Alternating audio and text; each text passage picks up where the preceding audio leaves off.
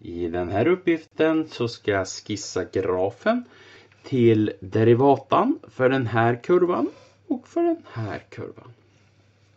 Om jag börjar med A-uppgiften så ser jag det att från början så har jag en lutning som är negativ. Kurvan minskar ju med sitt värde till dess jag kommer till den här punkten här. Sedan så ser jag att kurvan ökar med sitt värde. Så här är derivatan negativ, här så är derivatan positiv och i den där punkten så är derivatan 0.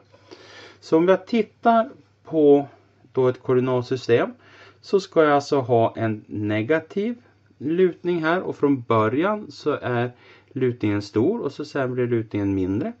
Och så sen ett positivt värde här och jag ska gå igenom nollan här.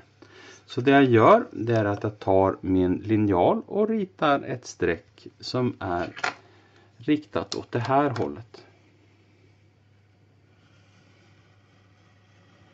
Så. För då kommer jag ha ett negativt värde i det här området. Positivt värde i det här området. Och i den punkten så är det 0. Om jag tittar på den här kurvan så är kurvans lutning i det här området positiv. Kurvan ökar ju sitt värde ända fram till hit. Och här så minskar den i sitt värde.